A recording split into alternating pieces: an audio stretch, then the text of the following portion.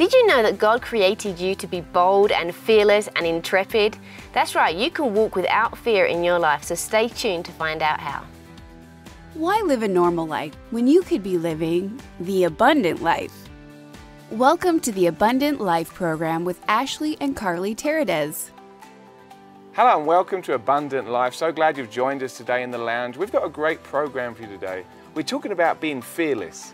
You know, God has created us to be fearless, to be bold, and have a fearless mentality, right? Not to be in fear, not to be distracted by fear, and fear's something that could be subtle, but it's also something that can really hinder us, right, in our walk with the Lord. So yeah, so this whole series is talking about how to overcome fear, how to live fearless. You know, God created you to be bold, to be intrepid. You know, actually, I've got the definition of fear from the dictionary right here. Have you got the definition of intrepid? I might need that. Intrepid. I'm gonna go. Well, fearless means to be fearless. Okay. I know, it's deep, isn't it? That is deep. It's Fearless. Deep. Fearless. So without fear. It means without fear, but bold, brave, or intrepid.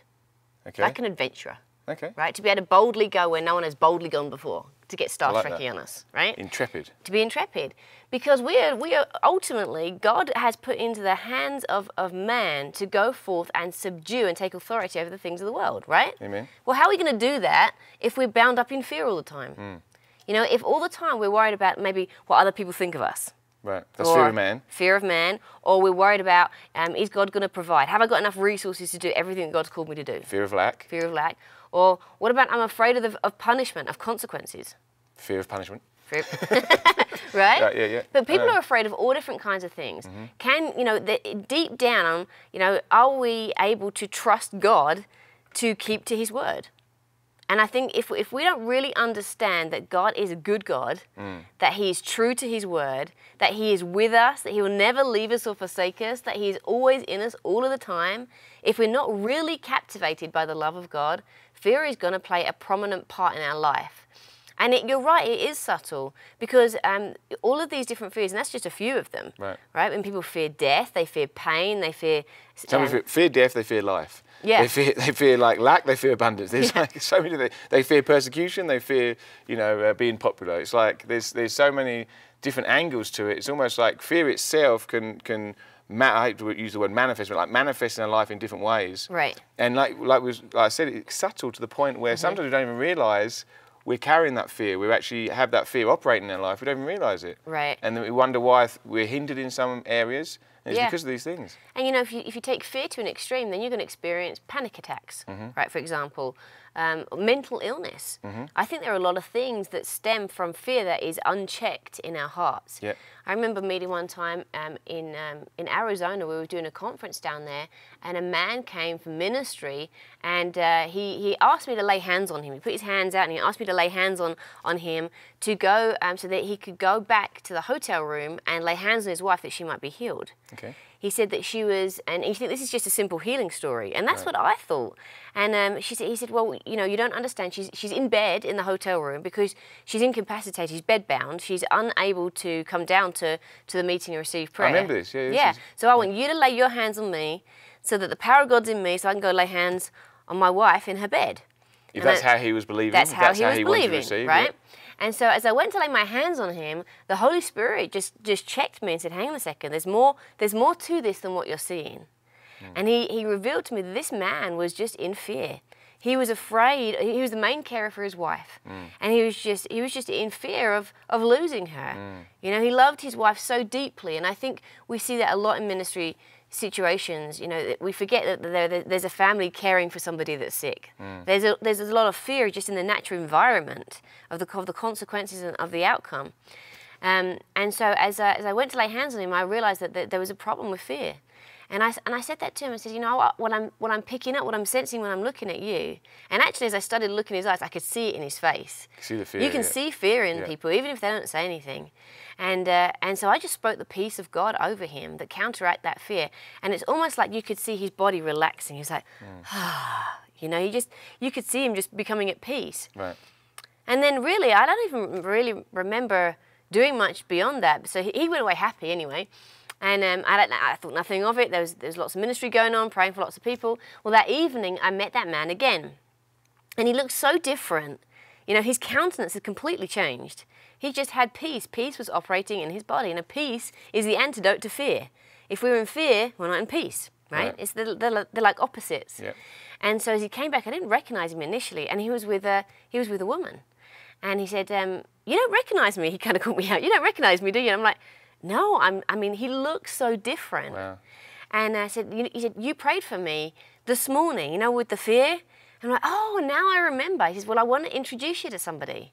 And so as he carried on, he said, "I want you to introduce you to my wife." I'm starting to think to myself, is this the same lady that we were talking about that was bedbound?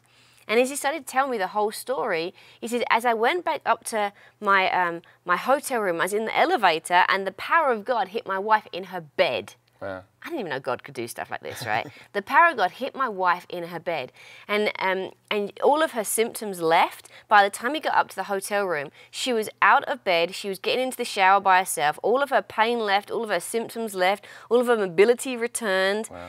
You know, and I'm like, wow, what just happened? And the Lord showed me that fear had kept this lady in bondage. You see, she had been trying to, she wanted to believe God. As she started to explain, she wanted to believe God and wean herself off the medication and start taking some steps in faith.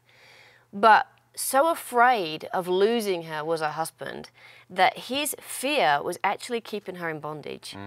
You know, I'm a big believer that sympathy will kill you.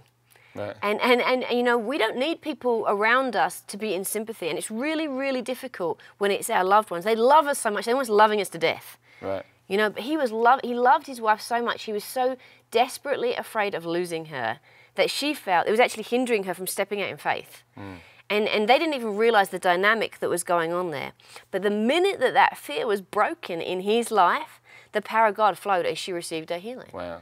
I mean, that kind of, to me, that really took God out of a box. Right. I didn't even know that was even a dynamic that could happen. Yeah, definitely. You know, there's things happen that God does that we can't explain sometimes, but it seemed to me like a big part of that healing story was the husband's fear for his wife. Projecting it onto and projecting onto her. And, you know, we need to say this, you know, if you've got, if you have a spouse or a loved one who's sick and is going through something, you know, there's never any condemnation. Of course, there's going to be these emotions.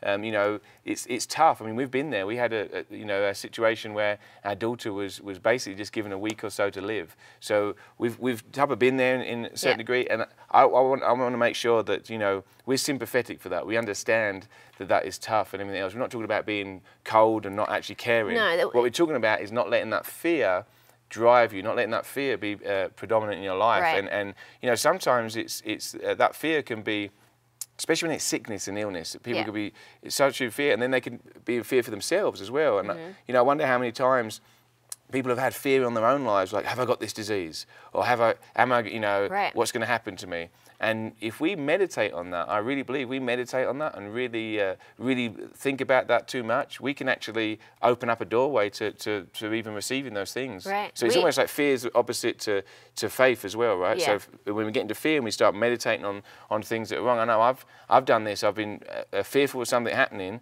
and you know, I wonder sometimes, and I wonder you're sometimes, afraid of the possible consequences. and I'm wondering sometimes. You know, Job said the thing that I feared the most has come upon me. And I wonder sometimes, and you know, I don't want to go off on this to an extreme where if we think about something, it's going to happen to us. I'm not saying that. Right. But I'm saying if we meditate on fear, you know, the enemy's trying to get us off the word of God. The enemy's basically out to kill, steal, and destroy. And he'll give us thoughts that are contrary to God's thoughts, contrary to good things, contrary to love. And if we meditate on those things, you know, we're allowing those things to take root in us, and that before long we could end up having that as a predominant thought. And like a stronghold, and all we're thinking about is the worst case. Yeah, and just simply, you know, we can't have fear and faith operating in our minds, renting space in our head at the same time. Right. So while we're giving space up in our thinking to thoughts that are of fear, that are maybe not even true. You know, a lot of fear is completely irrational. It's based in lies. We are spending time thinking about things that aren't going to produce life, aren't going to produce peace, aren't going to produce joy and hope in our life. But we're taking up our thought life by meditating on something that's very negative and ultimately very destructive. You know, whatever you think about, it says in the scriptures that out of the abundance of the heart, the mouth speaks. If our hearts are consumed with fear, we're going to hear it. Yep. You know, I say often one of the ways to see what people are believing for is to see the confession that comes out of their mouth.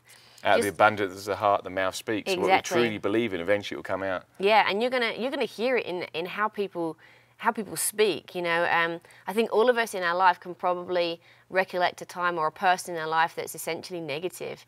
And being around negative people on a consistent basis is toxic, isn't it? They're always thinking about the worst case. It's hard always to be around finding them something for long. negative to say. Yeah, and it can be. It's almost contagious. Yeah. If they're just talking about people, for instance, if someone's always talking negatively about a person, you'll start thinking that way about that person, even though you didn't even recognise those traits in them, because they're pointing out all the bad in them, if you like, all the wrong in them. This is a scripture I like. This is in Romans 12, verse 21. Romans 12, verse 21. It typically goes along with what we're saying. It says, Paul says here, do not be overcome by evil, but overcome evil with good. And I really believe that, you know, fear is this type of fear we're talking about. It's evil. It's not good. Because what it's doing is it's making you concentrate, it's making you focus on the negative, it's making you focus on the worst case. And I do this sometimes. I mean, I wouldn't recommend doing this all the time. This is something I do sometimes. But if I have a fear, if I'm fearful of something, maybe fear of lack, like we're going to run out, we're not going to have the resources to pay our bills or whatever, or fear of you know, being sick. I'm going to, you know, I've got a film shoot coming up, I don't want to get a cold, I don't want to be sick. That little fear gets in your head. Sometimes I eyeball it. Sometimes I think, hang on a minute, what's the worst case here? Like actually, and like I said, don't meditate on this, but just for a second, I think, hang on a minute, what's the worst that could happen? We might not be able to pay that bill this month. So then we'll just have to phone the people and tell them we'll pay it next month. I mean, it's like when you actually rationalise things, a lot of the time fear is irrational. It is. And fear will make you go places in your mind, and you're more scared of the fear than the actual thing happening. And if you look at what the actual thing is going to be that happens, I remember, this is a fun example, but when I was, I don't know, I think I was in high school, there was a big kid in school, and apparently I offended him somehow, and they said, he's gonna deck you after school. He's gonna beat you up. He's gonna beat you up after school, and all day at school. I was like, oh man, this guy's gonna. I mean, he's tougher than me. He's bigger than me. You were imagining it, weren't you? I was imagining it. I was letting that fear take hold of me. You were feeling the pain before it even hit you. And you know me, I'm a lover, not a fighter. He's a lover, not a fighter. I'm not into fighting. So true. I'm like, I don't want to fight this guy. And I was like, I don't even know how I'd upset him. But anyway, the talk of the school, you know, it escalates, you know, in school. Oh, and it gets bigger and bigger and bigger. Everyone's like, he's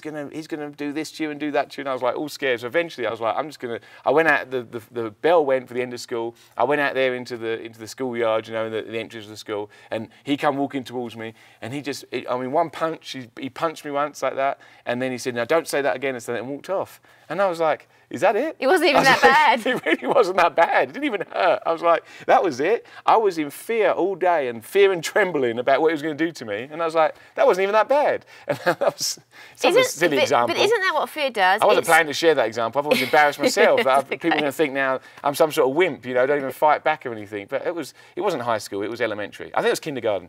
It was like first grade. I was like 3 years old. That's how old I was. Are you afraid of what the people think of you? Now I'm afraid of people thinking I'm a wimp, you know. So anyway. But isn't this how fear starts? It starts as a small seed, as a small thought, and then during the day, it's bigger and bigger. Because you are focused on it, whatever you focus on gets bigger. It's like we put a magnifying glass over that thought. It starts to get bigger and longer and more consequences, and before we know it, we've built it up to this big thing that's not even necessarily based on any truth at all. Right. Or it might have an element of truth, but we've taken it out of all perspective. We've wasted our time, we've wasted our energy, we've not been productive in other areas because we've allowed that thought to consume our thinking.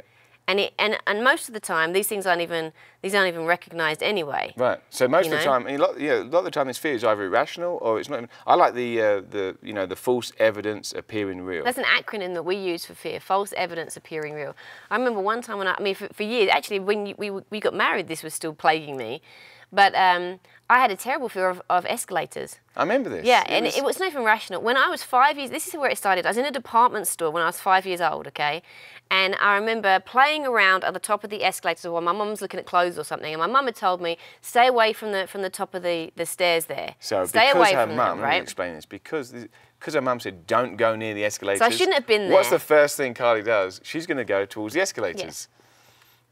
It's true. He's got this thing that I'm like really stubborn or something. But anyway. I'm not saying it. Strong-willed. Strong-willed. Strong-willed. It's kept me alive. Anyway, it's been good. So I was doing something I shouldn't have been doing anyway. I was playing around the top of the escalators and I held onto the handrail and I didn't realise the handrail was moving, and so I'm holding onto the handrail, but my feet are still at the top of the step. Pulled you in. And so it sucked me down. Do you think we could go back and get the security video? Because that would be really, I'd love to see that video. They probably didn't have video cameras then anyway. Your face must have been like, fear. Anyway, right? I'm sorry. But I fell down. This is really traumatic. I'm making fun of it. I'm sorry. It's so sympathetic. See, this is years of trauma. Thank you. So it sucked me in, and well, you know what? Fear sucks you in, doesn't it? Yeah. Isn't that what it does? Yeah. It sucked me in. My feet stayed at the top, but I fell down the escalator, down the metal steps, and cut myself, and it was bad. Traumatic. But from being, you know what? Then I'm get to like 15 years old, and all of my childhood, I would avoid going on an escalator. And it happened one time. It didn't happen lots, just one time. It doesn't mean it's going to happen again. But you had that fear. You see, it's irrational. Even into adulthood. You know, I had my kids were little. We were travelling around the subway, the underground in London, and they were big they're in buggies, they were in like, strollers, and you know, it's really a pain if you're travelling on the underground and you don't want to use the escalator. You have to stop at stations where they have elevators and things, and I mean, it's really inconvenient. But I would go out of my way not to get on an escalator because deep down on the inside of me, I would have this fear that I was going to fall down one again. And it wasn't rational. I mean, I'm a grown woman now, right? I know how to stand. Well, you're a woman. We're not sure if you're grown or not. You're full of compliments today, aren't you, honey? Right? I'm a grown woman now. I fell down one time. Doesn't mean it's going to happen again. You know, I know how to hold on now. For goodness sake, I'm a big girl now, right? Doesn't mean it's going to happen again. But still, every time, that fear was real to me. Yeah. It was real, and every time, I mean, I thought about going on an escalator, or if I made myself do it, when I held on, my knuckles, when you were there, I mean, I was sweating, my knuckles would go white, my heart would beat really fast, I felt like I was getting all dizzy. It was the start of a panic attack, is what it was. Irrational fear. Isn't it? It was completely irrational, based on a negative experience. There's no way to say that that's going to happen again, and even if it did happen again, you know, I didn't die the first time. Yeah, like I said, the consequence wasn't even that bad. Eyeball the fear. So what's the worst that can happen? You could trip and you could hurt yourself a little bit. I mean, escalators aren't that bad. Do you know what I mean? So it's like fear of flying. A lot of people have fear of flying. And that is, in some ways, people say, well, that's rational. I mean, you're going up in this plane and it's dangerous. You could fall out the sky. But you know that flying is actually the safest way of travel. A commercial airline is the safest way of travel, scientifically proven, statistically. Traveling in an aeroplane, it's far more dangerous to drive in a car, and it's more dangerous to walk down a sidewalk than to travel in an airplane. Right. Statistically. So who dies in an airplane? So there's so many millions of people that fly in airplanes, and so few people, you know, there's crashes. This is getting dark, isn't it? But anyway, what I mean is, it's an irrational fear in a way of an airplane. Even though I can understand why, because you're going up in a flying and stuff like that. But as believers, here's the thing, right? Even if the plane did crash, even if the worst thing happened, where are we going to end up? We're going to heaven. We're going to heaven. Is that so bad? Oh, we'd be a survivor. You'd be okay. I fly all the time. Seriously, don't start talking to me about a crash in an airplane. Honey, this series is about being fearless. I think it might be for you. Okay. I'm going to conquer these fears. I think we're going to see you delivered from fear. Okay. By the end of this series, you too can be bold and intrepid. You need to watch the whole series because you can first-hand witness Ashley's transformation as we go through this teaching. I have a few little things that I'm still, I'm not sure about. It's all good. But here's the point that we're making, is that fear affects everybody to a certain degree. Everybody, whether you've got fear that's based in a really serious traumatic past experience, whether you've been through something horrible that you could say, you know what, it's a legitimate fear. If fear could be legitimate, this was a legitimate fear, or it could be a completely irrational fear that's really not based on very much at all, but it's still very real to you. Where the fear comes from is almost irrelevant. It still feels very real in the moment. It is false evidence appearing real. But, the Lord has something better for us. Yeah. Amen? The Lord has something better for us. I want to read this scripture. This is in Hebrews 2, verse 14. It says, so then, as the children share in flesh and blood, he likewise, he's talking about Jesus, took part in these, so that through his death, through Jesus' death, he might destroy him who has the power of death, that is the devil. See, the devil had the power of death, right? But look at verse 15. And deliver those, like you, honey, who through fear of death were throughout their lives subject to bondage. You see, fear keeps people in bondage, sometimes through their whole life. Yep. And you know, we're not just the fear of death, but ultimately that is the end result of it. You know, if I'm afraid of being sick, I'm afraid of the doctor's report. You know, what might happen? I'm afraid of pain. I'm afraid of, you know, the treatment. I'm afraid of ultimately dying, or maybe it's fear of lack. You know, if I don't have enough to eat, then I could be destitute. Then we might starve to death. Then we might be homeless. Then we might not survive. Ultimately, everything circulates back to this fear of death. Right. That's the end result. You know, I'm afraid of what people might think of me. What if they cast me out? If I become lonely? If I become disassociated with society? If I become an outcast? If I can't get a job? You see, if we trace all of these things back, ultimately they end in a fear of death. Right, that's the big death one. of something, a death, a loss, a grief of something. Yeah. But Jesus says here, he's come to deliver us from the fear of death, who throughout their entire lives were subject to bondage. Jesus has better for us than to live in fear. Amen. But the first step to overcoming fear, and as this description was saying, fearless means to be less from fear, without fear, to be bold, to be intrepid. In other words, to be very courageous. Right. I remember the Lord's word to Joshua in Joshua 1:8. He says, you know, do not be afraid, Joshua. Several times, actually, and Joshua was always fighting people, he was always scrapping people. Do not be afraid. Do not be afraid. Do not be afraid. Only be bold and very courageous. Yep. And he keeps repeating himself, actually. Yep. And I think, why does he keep repeating himself to Joshua? Maybe it's because Joshua needs to hear it. He needs it. Right? Yeah, verse 7, only be strong, only be courageous. And, you know, all the way through Joshua chapter 1 is great. You know, Joshua had taken over from Moses, and you can understand that was a big deal for him. And you know, he may have doubted himself. He may have thought, am I able to do this? And, you know, such big boots to fill, if you like, after Moses. And that's why the Lord really set him out here on Joshua chapter 1 and showed him, you know, don't be afraid, be courageous. And I always say this, the Lord's never going to ask us to do something that he hasn't already given us the ability to do. So when Jesus told the disciples, do not fear, when Jesus told the epileptic boy's father, you know, don't fear, only believe, that's because he's given us the ability to do that. He's given us the ability to not fear. He's given us the ability to change our thoughts away from that fear and put them onto the truth, put them into faith. Right. And ultimately, fear is part of the curse. It's part of the curse that we've been redeemed from. So in the same way you might attack sickness, or you might attack poverty in your life, or you might attack sin in your life, think, you know what, Jesus redeemed me from all of these things. I'm not going to live a life of sin. I'm not going to live a life of sickness. I know that's not from God, and I'm going to attack it, right? We're big believers in healing in our family, okay? Yeah. We're also big believers that God has prospered us in our family, and that's why we attack lack, right? Yeah. We attack lack and we attack sickness. But how often have we just lived with fear? We've just learnt to live with it. You know, Jesus doesn't want us to live with fear. He wants us to have the same hatred for fear in our life, that same intolerance for fear in our life than we do for sickness or poverty or any of those other things that he paid for as part of his atonement. Yeah.